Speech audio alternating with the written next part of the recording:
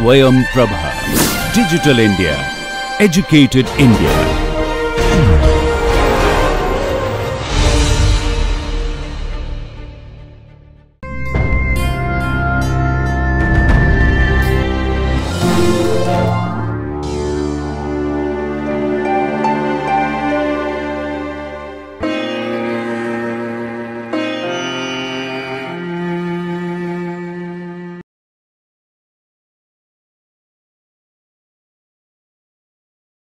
Hydrogen ions or protons have to be maintained within fairly constant levels in extracellular fluid and plasma for cells to live happily.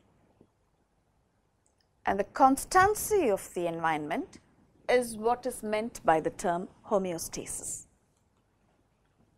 Cells need a fairly constant environment to live. There are countless molecules in the extracellular fluid in which the cells live in, and we know about a few of those molecules, their levels and their normal ranges, and what happens when the levels decrease or increase. And even fewer molecules we know of have to be maintained within a very narrow range. A good example is potassium levels in extracellular fluid. It has to be maintained within 3 to 5.5 millimoles per liter. Anything less than 3 or more than 6 would result in death if not managed. And protons have to be maintained in a very tight range as well. And notice that the proton concentration is in the nanomolar range in extracellular fluid, whereas potassium concentration is in the millimolar range. So this is about 100,000 times lesser. Let us take a convenient value of 40 nanomoles per liter for discussions further.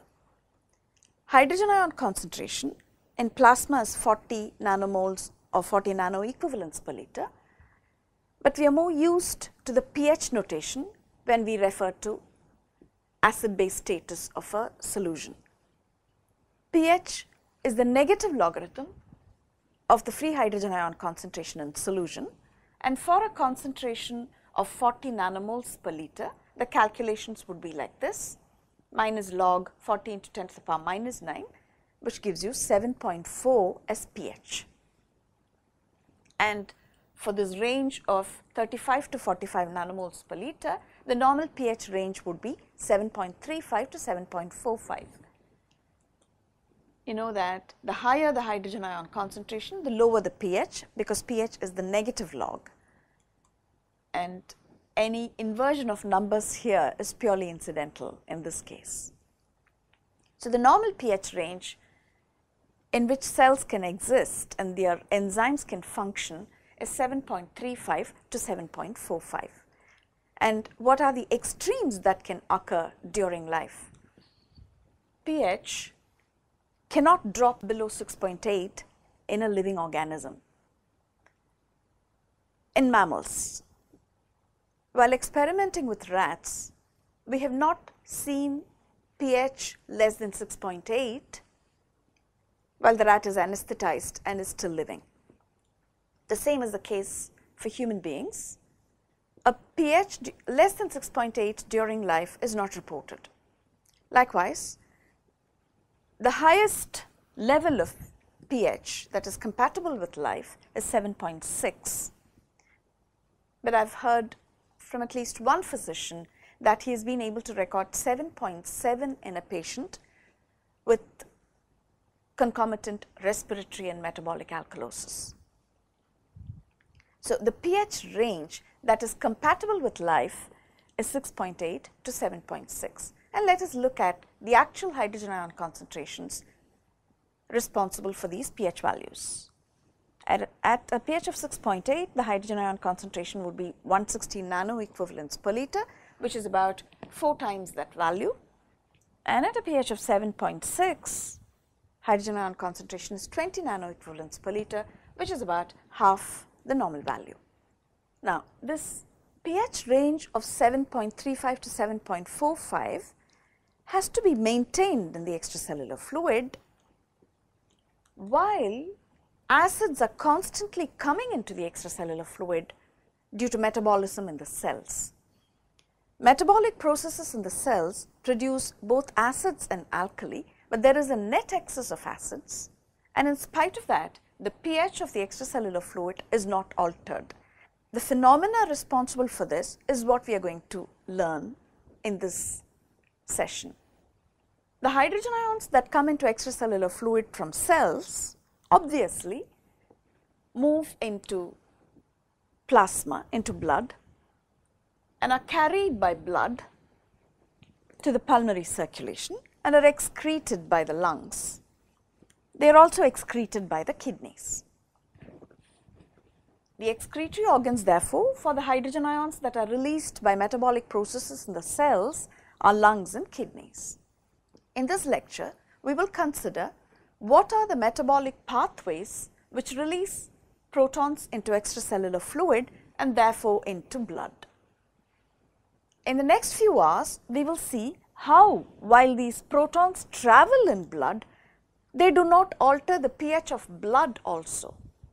pH of plasma also has to be maintained within 7.35 to 7.45 because there are cells living in plasma. Blood cells reside in plasma, and plasma pH cannot change as well. So, the bulk of the discussion in the next few lectures would be how hydrogen ions are buffered while traveling in blood. By buffered, we mean how they are kept bound and not in the free state. It is only the free hydrogen ion concentration that contributes to acidity or the pH. And then we will see what are the routes of excretion through the lungs and the kidneys. So, this will be the organization of lectures under the topic hydrogen ion homeostasis. We will now move on to metabolic pathways resulting in acid production. This is the blood compartment. I have shown liver and adipose tissue here, all other tissues and the brain on this side. Acids are produced when nutrients are broken down by cells to release energy. The major nutrient which serves as fuel for cells is glucose. I have shown these tissues on this side, skeletal muscle and all other tissues and the brain, because they are predominantly consumers of the fuel, consumers of glucose. I have shown liver and adipose tissue here because they can also generate some of the fuel required. When glucose is in excess in blood, liver can take it up and store it as glycogen, and when there is need, it can release glucose into blood. So, I have shown these tissues on the right. Adipose tissue can provide free fatty acids as fuel. So, we just saw that glucose is the primary fuel which cells use. Glucose is taken up by tissues in the presence of insulin. We have considered in the session on facilitated diffusion what the glucose transporters are on the cell membrane and which are the insulin dependent ones and which are the insulin independent ones. Predominantly, glucose uptake by cells requires insulin. The glucose that enters cells undergoes glycolysis, a process which does not require oxygen and which happens in the cytoplasm to form pyruvate. Pyruvate then becomes acetyl-CoA, which moves into the mitochondrion, and acetyl-CoA goes through a series of reactions in what's called the tricarboxylic acid cycle or the citric acid cycle, the Krebs cycle, to release carbon dioxide, and in the process forms ATP. Now, for this process, oxygen is required. So, this is aerobic oxidation. The carbon dioxide that is formed during the process is put out into blood, and that is an important source of acid because carbon dioxide will combine with water to form carbonic acid, and carbonic acid will protonate to yield hydrogen ions. So, carbon dioxide is an important source of acid which comes up due to complete metabolism of glucose going through glycolysis and further through the citric acid cycle. Now, If there is not enough oxygen, for example, in conditions like exercise, where there is not enough oxygen for the exercising muscles, or shock states where there is not enough blood supply to the tissues and therefore not enough oxygen delivery, there are other causes for reduced oxygen supply as well. They can be listed in a future lecture on hypoxia. So, when oxygen is in short supply, formation of ATP from the citric acid cycle will be less. You would have learnt at school that glycolysis itself can put out ATP.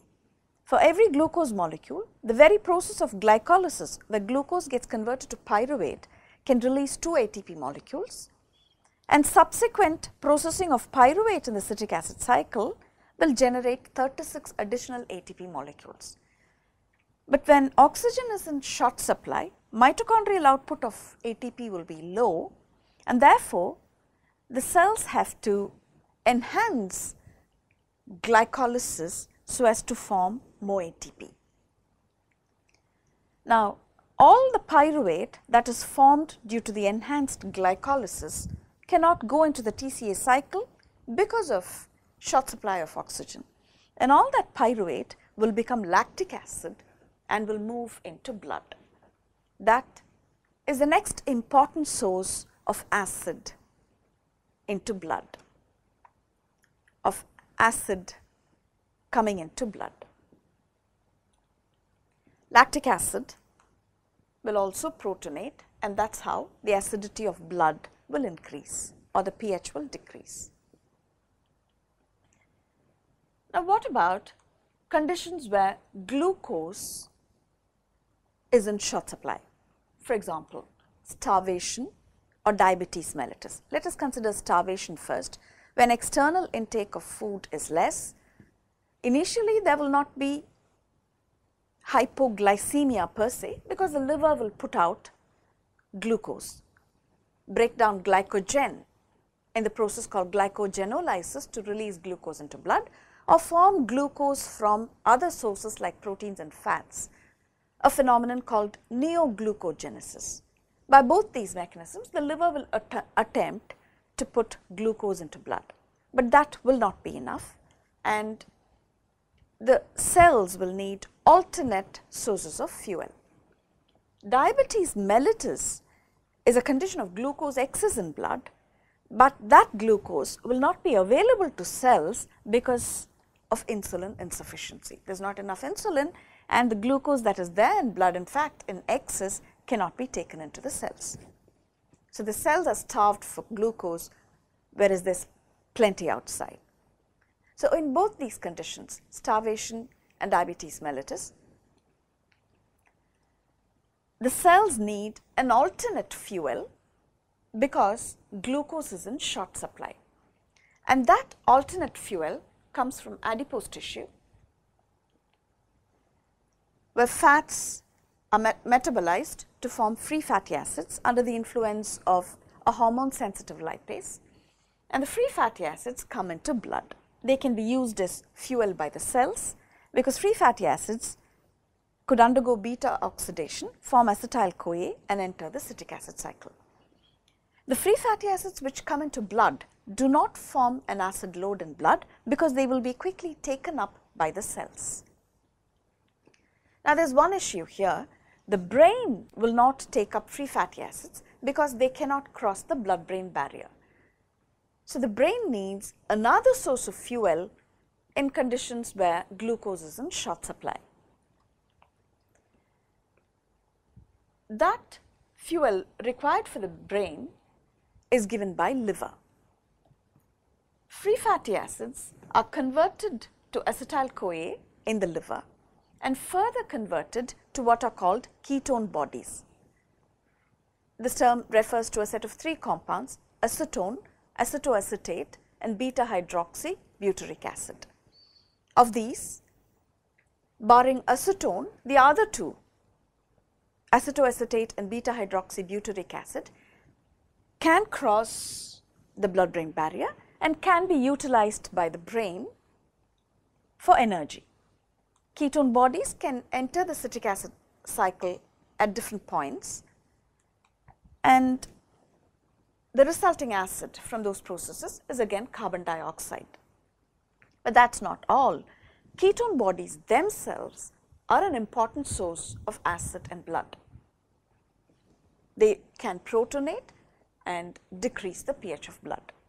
So far we have considered three sources of acid coming into blood: carbon dioxide, lactic acid, and ketone bodies. These two come from glucose, and ketone bodies come from fat metabolism. Let us consider protein metabolism. Proteins are absorbed in the form of amino acids in the gut. Amino acids are broken down to their amino group and the carbon skeleton in the liver. The carbon skeleton, when required, can serve as fuel. Different components of the carbon skeleton can serve as fuel and enter the citric acid cycle to provide energy. Carbon dioxide would be the resulting acid. There are other sources of acids from some of these amino acids. Sulfur containing amino acids like cysteine, when metabolized, will put out sulfuric acid, and phosphoproteins, when metabolized, can generate phosphoric acid. So these are acids which come into blood due to protein metabolism. Not just this, the amino group has to be detoxified into urea, a soluble form which can be removed by the kidney. Detoxification of amino acids, though it can consume carbon dioxide, can generate a significant amount of protons which will form an acid load in blood as well. Now keep this in mind. We will come back to this at a later point when we discuss ammonia, the possibility of ammonia as a buffer in the kidney. Till then, we will not consider this pathway. Summarizing, the acids which come into blood due to the various metabolic processes are carbon dioxide due to complete metabolism of glucose, fats and proteins, lactic acid due to incomplete metabolism of glucose just through the glycolytic pathway, ketones coming from free fatty acids, sulfuric and phosphoric acids coming from sulfur and phosphorus containing proteins. We can group these acids in this manner. Carbon dioxide separately. This is referred to as a volatile acid because it can be just blown off in the lungs when blood reaches the pulmonary circulation. The other acids, of course, some of the ketone bodies, acetone, can also enter the exhaled air, and that is why in conditions like diabetic ketoacidosis, the breath can smell fruity or more like nail polish because of the acetone in breath. But predominantly, these acids require more complex mechanisms for not only maintaining the hydrogen ions released from them in a bound state, not allowing the pH to change, they also need complex mechanisms of excretion involving both lungs and the kidney.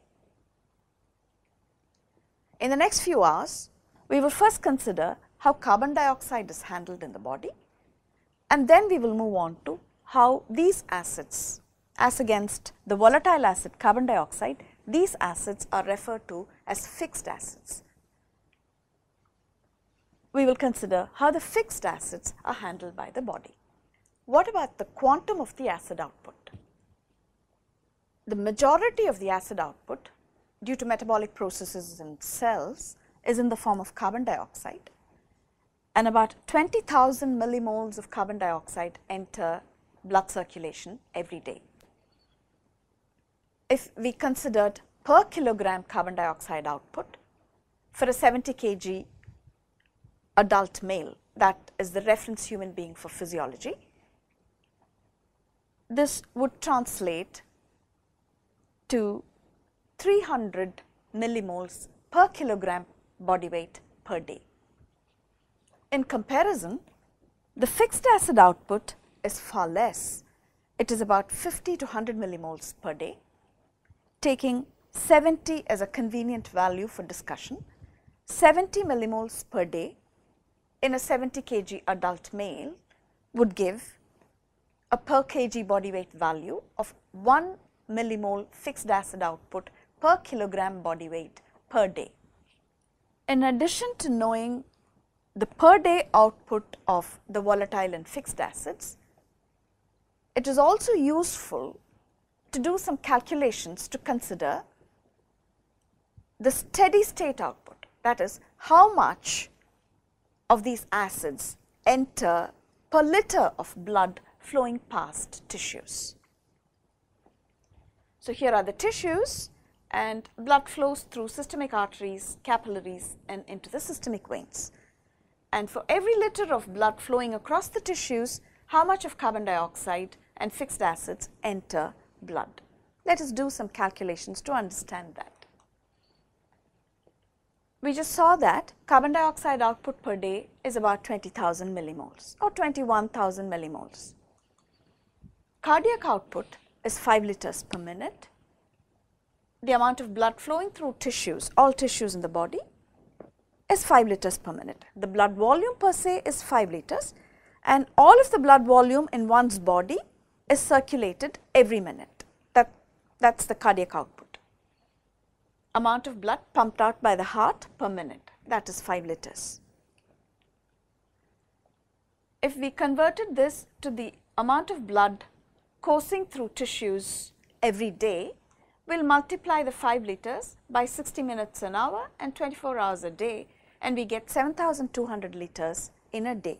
There's only 5 liters of blood, but it is circulated so many times, renewed and circulated so many times, that it is as if 7,000 liters of fresh blood have coursed through tissues in a day. Now we can say that the 20,000 millimoles of carbon dioxide enter about 7,000 liters of blood, and that gives us a steady state carbon dioxide output of 3 millimoles per liter of blood coursing through tissues. Let us do a similar calculation for fixed acids.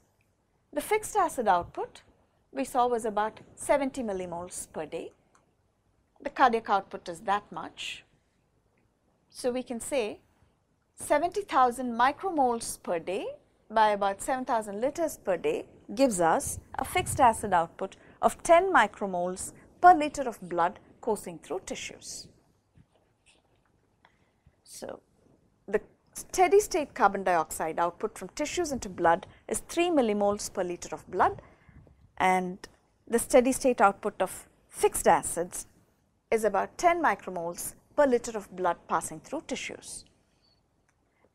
In the pH notation, if all of this carbon dioxide formed carbonic acid and that protonated to yield equimolar hydrogen ions, we would have a pH less than 3.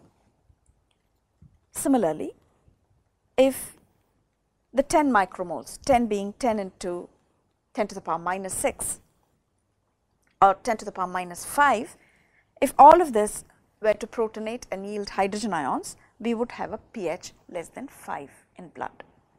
We have already seen that any pH less than 6.8 is incompatible with life. So, obviously, there are mechanisms to bind all the protons that are released from carbon dioxide, and there are mechanisms to bind all the protons released from fixed acids. These mechanisms will form the subject of the next 1 or 2 lectures. Thank you for watching.